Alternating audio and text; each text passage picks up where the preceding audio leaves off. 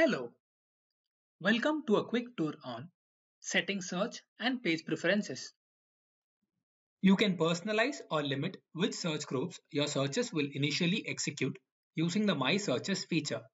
Similarly, you can also limit the number of pages that are displayed in the page navigation bar to the ones you frequently use using the My Pages option.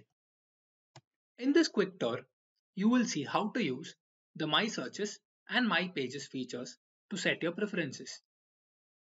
From the Login drop-down menu, click My Content and then My Searches. This takes you to the Enterprise One Search Preferences dialog window. By default, all the search items are selected.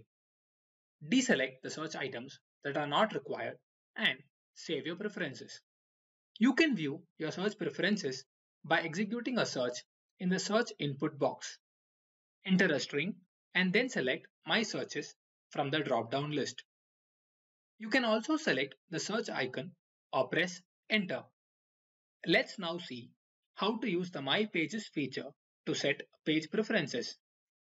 Again, from the Login drop-down menu, click My Content and then My Pages.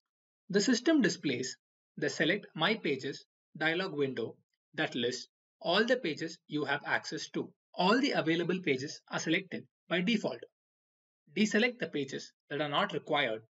You can also search for a specific page and then save your preferences. After you save your preferences, you can see your saved pages on the page navigation bar.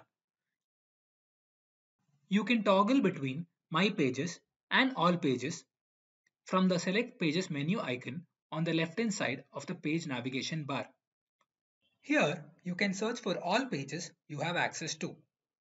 This concludes the My Searches and My Pages quick tour. Thanks for watching.